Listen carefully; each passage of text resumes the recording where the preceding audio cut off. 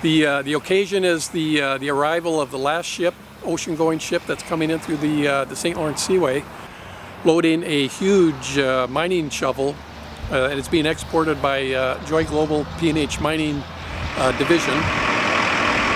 What we're looking at right now is a crawler section for a P&H shovel, weighed 132,500 pounds, being loaded with 2 cranes onto the BBC Naples. It's part of, I believe, 4th or 5th shovel that we are sending out this year from the Port of Milwaukee. There's hundreds and hundreds of pieces that go with this, and that was probably one of the lighter sections that actually get loaded on.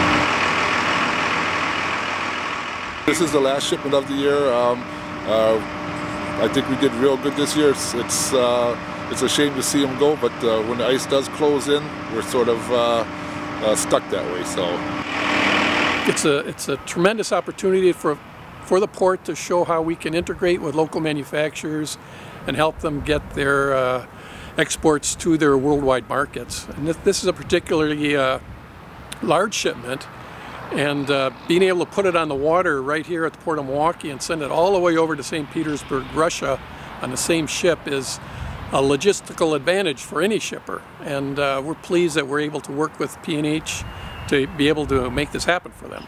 We'll be employing probably 30 to 40 longshoremen, truck drivers, forklift drivers.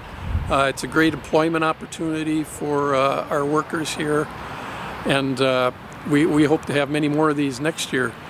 On whole, the Port of Milwaukee is doing very well this year. Our tonnage numbers will probably be will show a 28% increase over last year, and this has come from a broad array of commodities and products that move through the port, imports and exports both.